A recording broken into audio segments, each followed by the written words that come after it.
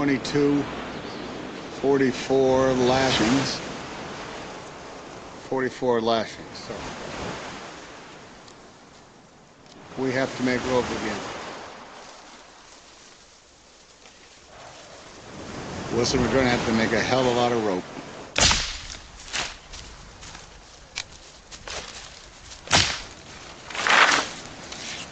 Lashings will be structural, so that's 20 a piece. 160. Here we are today. That gives us another month and a half until we're into March and April, which is our best chances for the high tides and the offshore breezes. We need 424 feet of good rope, plus another 50 feet, say, for miscellaneous, that round that off to 475 feet of good rope. Now, if we average 15 feet a day, plus we have to build it, we have to stock it, we have to launch it. That's going to be tight. There's not much time.